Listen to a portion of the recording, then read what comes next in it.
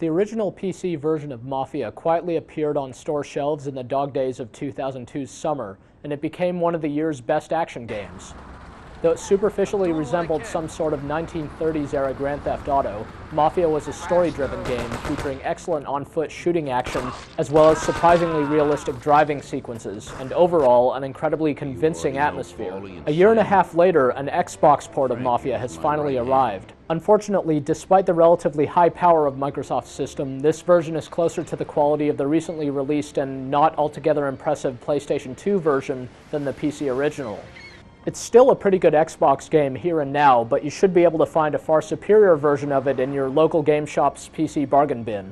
Like the Grand Theft Auto games, Mafia features a large clockwork city that you may theoretically explore at your leisure, either by car or on foot. The game seamlessly switches between driving and shooting sequences, and should you sustain too much damage to a vehicle you're driving, you may get out and carjack some unlucky soul for his or hers. The superficial similarities pretty much end there. Unless you're playing one of the game's supplemental free ride modes, you probably won't be joyriding around the Prohibition-era, Chicago-style city of Lost Heaven in which the game takes place. That's because the early automobiles featured in this game just aren't much fun to drive. They're clunky, they have poor brakes, and they turn poorly, among other things. In Mafia, you play as Thomas Angelo, who starts out as a taxi driver and soon gets involved with the mob. The story is told in retrospect. In the late 30s, Tommy is confessing the events of his sordid past to a detective in exchange for witness protection. In the PC version of the game, the story unfolded via lengthy cutscenes rendered using the game's impressive 3D engine. On the Xbox, these cutscenes have been rendered out into videos, and they don't look quite as good as they used to. The characters' faces can be very expressive, and the motion-captured animations look great, but characters' hands are stiff like mannequins, and their eyes just stare blankly.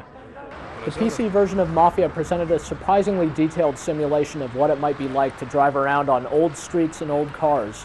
You needed to obey traffic laws, not exceed the speed limit, stop at red lights, things like that, or else cops in the vicinity might pull you over. The thing is, on the Xbox, these driving sequences lose a lot of their nice detail that was present in the PC version, so instead, the driving sequences that were so rich with atmosphere on the PC feel more like a chore here. Fortunately, they've at least been streamlined somewhat in that there are more lenient traffic laws now, allowing you to get where you're going with a little less fuss. In any case, it's pretty easy to navigate the city thanks to the presence of a map that you can instantly switch to, showing you where you are and where you need to be headed. The game's occasional chase sequences are interesting also, since they're chase sequences in lousy old cars, but they're still not particularly enjoyable. At least Mafia allows you and your cohorts to shoot while driving, which is a nice touch.